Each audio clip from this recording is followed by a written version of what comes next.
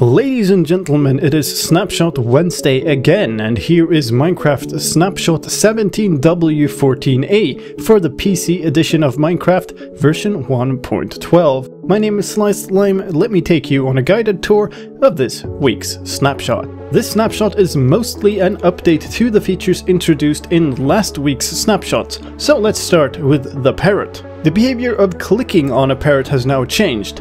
If you right-click on a parrot, that will now make it sit instead of making it sit on your shoulder. They can still sit on your shoulder though. They will sometimes randomly fly up and sit on your shoulder, and walking into them or next to them will make them more likely to sit on your shoulder. There's also another new behavior of these parrots. There are party parrots in this version. Play a record close to a parrot and they will dance and change colors. There's also a number of bug fixes with the parrots. They used to move their legs when they were sitting on your shoulders and you walked around, and they no longer do that. And they also used to disappear if you left the end through the portal.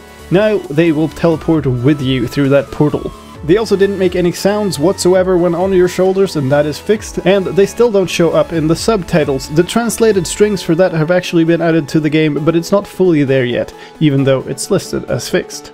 And then there is the question, is there anything else?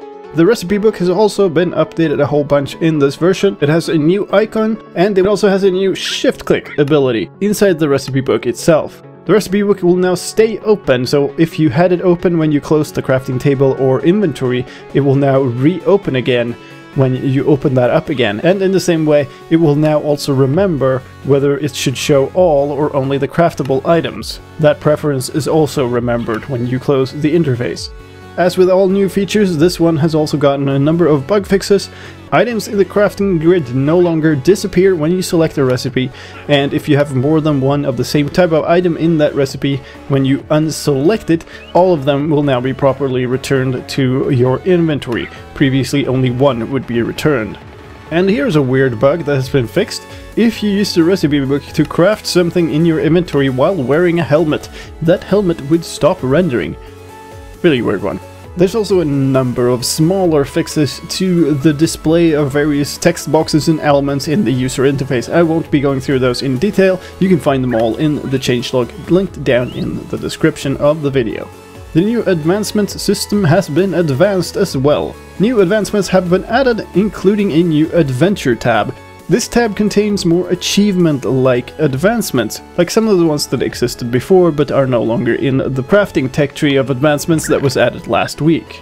Moreover, getting an advancement will now display a pop-up box in the top right corner, like achievements used to, and you can get up to 5 of them at once, and if there are more than 5 they will queue up and then show later when one of the previous ones has disappeared. It does appear to be the case that these pop-ups don't work properly at all times in this version, and you might have to reopen your world to see them. That will be fixed in a coming snapshot. Some things have been fixed as well in the backdrop for this.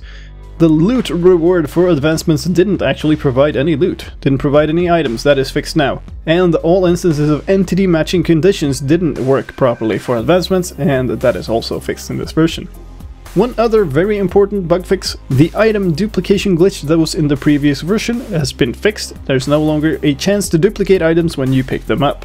And then in terms of technical stuff, because the previous version now updated Minecraft to Java version 8, this version has now been able to upgrade a bunch of the libraries that the code uses. This probably doesn't mean much to you unless you are a modder, in which case it might.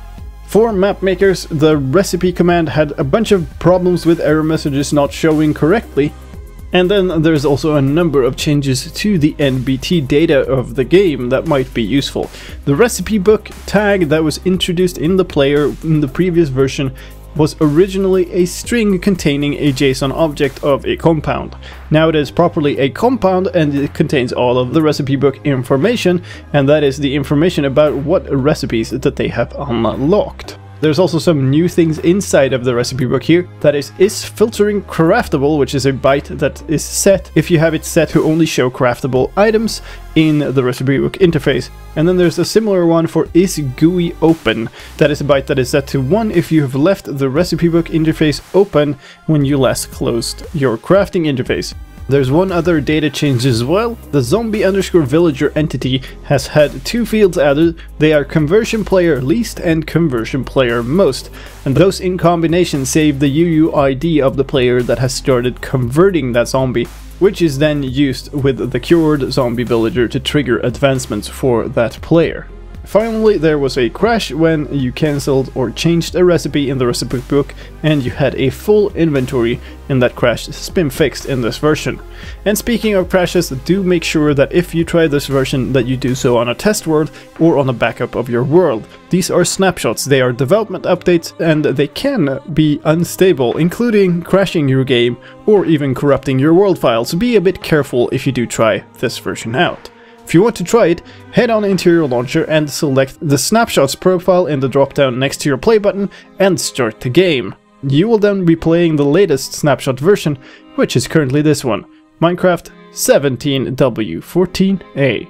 And that was all the changes for this version. My name is slicedlime, I hope you found this video useful, and if you did, please help me out in return and leave a like on the video. Thank you for watching, and bye bye.